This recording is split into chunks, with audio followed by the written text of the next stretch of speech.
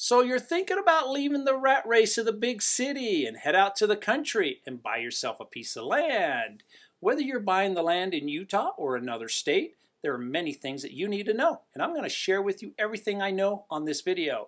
Sometimes it can be an easy process, sometimes it's not, but I'll share with you some of my best kept secrets that no one has ever told you before. So let's get after it right now.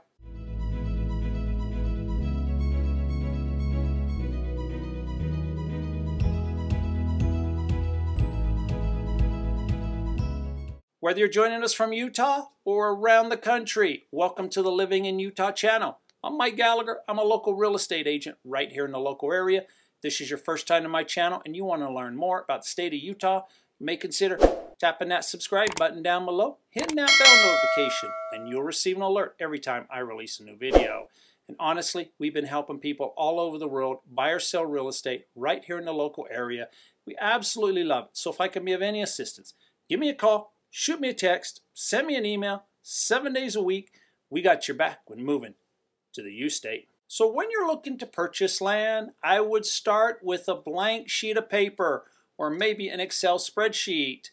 Make various columns. In column number 1, put the address down. Column number 2, put the size of the property. Is it 1 acre, half acre, 4 acres? In another column, list has there been any kind of tests or surveys done on the property recently? Another column, has there been any kind of improvements to the land? Has it been grubbed off? Has old vehicles been taken off the property? Have the trees been removed off the property? Make another column listing the county that the land falls under and the city, the jurisdiction. Also, make another column listing, has the 4 corners of the property been marked? Do you actually know where your property lines are? Then make another column for zoning.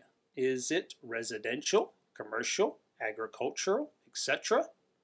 And then the last column, put price. Then underneath the columns, make a comment section.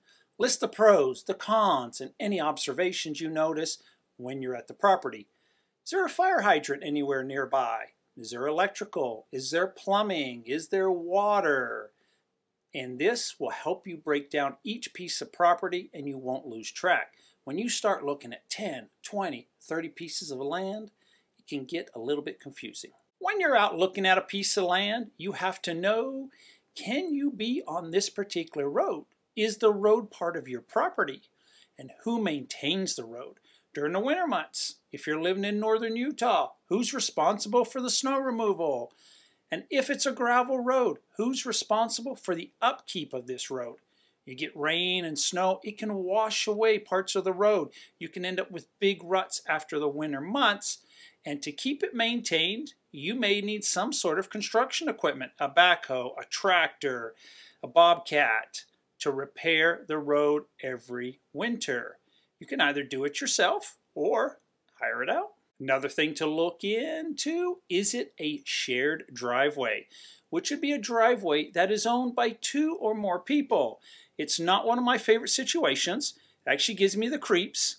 There's all kinds of situations that can arise, like who maintains the driveway, like I just mentioned earlier. Can you put a gate on the driveway?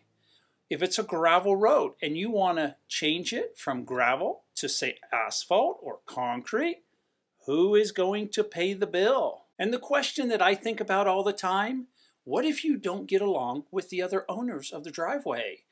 You may get along with them right now, but as time goes by, 5, 10 years down the road, you may no longer be friends. What if they decide to sell and you end up with new owners, or someone inherits the property? Will you get along in the future with other owners? So let's also talk about landlocked land. Now that's a tongue twister. Don't say that too fast. So you're searching the internet and you notice a fantastic price on a piece of land that you just have to have.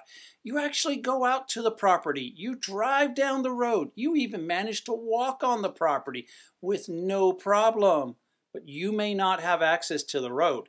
It might be a private road that you just traveled on. So when you're researching these properties, make sure it's not landlocked. I've seen it before.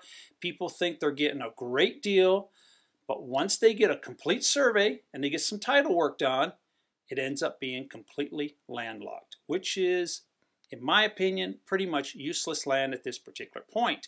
I know it's a long process and a costly process, but one that must be done. Also, when you're looking at a piece of land, don't assume to know the zoning of a specific area.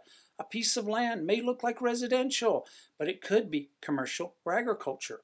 Never assume, especially if you intend on building a home on that particular piece of land. Now, most cities and counties have online assistance to help you find out the correct zoning. You could also email the local planning and zoning department. They're usually very helpful. I've worked with them many times, and I always get some great information. A couple years ago, I came across a piece of property, and it looked like it was agricultural. It was actually being used as farm ground. So was the ground next to it, and the ground next to that, and the ground next to that. But I later found out that on the city's master plan, that they intend for that whole row of property in the future to be commercial/industrial. Now, they may let you build a house on that property, but in the future, the neighbors could potentially build something that is commercial, like a hotel, a gas station, a car wash, something that you probably do not want as your neighbor. Since we're on the topic of zoning, let's say you're out there driving around looking at some land and you come across a house here, a house there, a house down the road, and then you come across a piece of land that's for sale and you find out it's zoned commercial or agricultural. Well, there's a possibility you could get it rezoned to residential. You could take the plat map to the local planning and zoning department that the land falls under and apply for a rezone. Now, each area will have its own set procedure on what needs to be done, but in general, most of the time, it will go in front of the Planning and Zoning Committee. Once it gets approved there, it will then go to the City Council meeting for approval. You must get the approval before any home is built on the land. And by the way, these meetings are open to the public and anyone can attend, and they can also object to your rezone request. Let's say, for instance, all the properties around you are zoned residential and yours is commercial. You probably have a high probability of it being rezoned. But let's say that the property around you is residential and you want a rezone to commercial. Honestly, it will be an uphill battle and you may have to hire a real estate attorney to help you. Wetlands. First off, what are they? It's areas where water covers the soil. It can be on top of the soil or it can be near the top of the soil. Sometimes you do not see it. This water can be there for the whole year, but sometimes it can be there part of the year. Now, there is a map to give you a little bit of help. If you go to fws.gov, you can find your property on the Wetlands Mapper. So search for your property by address or even use the zoom function on the map. If your land shows up on the map as wetlands, there's a good chance that the land is wetland property. So if you plan on building on the property and it appears to be wetland property, the first thing you need to do is clear the wetlands. This usually involves hiring a wetland engineer. There will be two outcomes. It'll be wetland property or it is not. If it shows no wetlands, the report does. The next step is to contact the government agency that handles this particular matter, which I believe is the Army Corps of Engineers, and they will take it from there. They'll either come out and do their own tests, or they will use the engineer's reports if the property turns out to be wetland property. Your wetland engineer should be able to make some suggestions on what you can do with the property.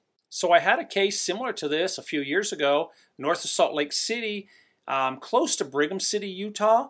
It was a 5-acre piece of property, and on the wetland mapper, it showed that part of the property possibly was wetland property.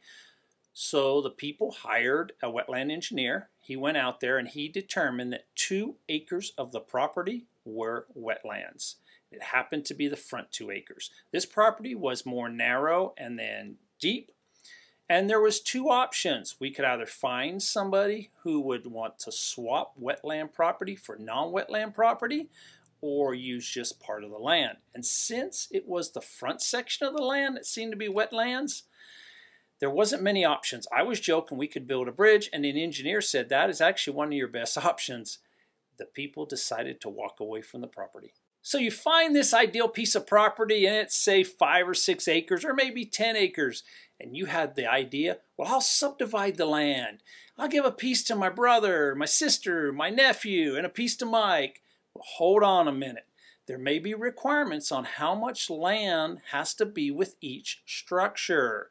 There may be regulations that state 1 home per 10 acres, 1 home per 5 acres, or maybe 1 home per 1 acre. In order to change this requirement, you have to go back to the Planning and Zoning Committee and seek a change. Utilities. I always say that the best piece of land to buy is a piece that already has utilities on it. Bringing in gas, electric, sewer can be very, very expensive. Sometimes just drive into the land, you can get an idea of what is available at the local site. If you do not see any utilities, call the city water department. They can help determine if there is water and sewer going down the street and how far away you are from the closest source of water and sewer. It will give you an idea how far you may have to go to bring those particular utilities. But also when you're at the land, look and see if there's any power poles. If there's none available, you may have to contact the local power company and see what they allow. Usually the cheapest way for power is to run overhead power lines. If you have to dig underground power lines, it can get a little bit on the expensive side. But the power company can help determine what you will exactly need. Oh, I can't forget fire hydrant. And you think, why would you ask that, Mike? Well, if you plan on building a home on that property, you may need the approval of the fire department in order to get the building permit. So find out where the closest fire hydrant is and contact the local fire marshal or the local fire chief to get an idea what the requirements are for you to build a home on that land. I actually know of a home that had no fire hydrant on the street, and in order to get the building permit, the fire department required a fire hydrant. So the new homeowner had to either run lines like a mile down the road to put a fire hydrant in, or install an underground tank. They decided to install a 20,000 gallon underground tank, and there's a fire hydrant that sits on the top. It even has a float system so that the fire department can drive by and they can see if the tank is empty or full. If you would drive by that home today, you would think that it was a standard fire hydrant and not realize there's a 20,000 gallon tank underground. That system was very expensive. Also, when you're looking for land, especially if you work from home, make sure there is good internet service in the area, and you might also want to find out what the cell phone service is like. So you're looking for a really good deal. Well, a few years ago, there was a bunch of land for sale on eBay that you could buy lots for $5,000, $4,000. So I was curious. Well, the lots were located in Box Elder County, which is the northwest part of the state. Well, had to take a drive out there. I drove on paved roads as far as I could go. Then I had to travel on some poorly maintained dirt roads for another 50 to 60 miles until I finally arrived at the lots. When I got there, the truck was full of dirt. Well, I thought it was a big disappointment. There was no utilities for miles and miles. It was basically desert land. And I had no idea what I would do with the land. I thought about making it a camping site, but I wasn't a fan of driving 50 to 60 miles on a dirt road and have my camper trailer and my truck full of dirt. So I ended up passing on the land. Well, they sold lot after lot, I imagine, to many buyers who never visited the property. So I was curious, do they still put that land for sale on eBay? So I did a quick search on good old eBay, and I found 40 acres with a current bid of $2,000. So there you go. You can own 40 acres of remote vacant land, probably for $2,000, $3,000, $4,000, depends where the bidding ends, but I would recommend driving out there first. And one more thing. Owner finance properties. You can find them on sites like Craigslist and many other sites, but be very cautious.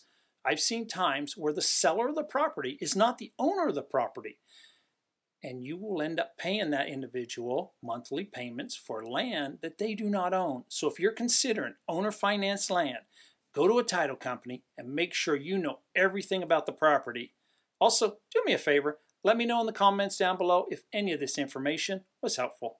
And in summary, that's some of my tips when you are going to purchase some land. If you have any kind of questions, by all means, reach out to me. Glad to answer anything that I can. Until the next video, take care and stay safe.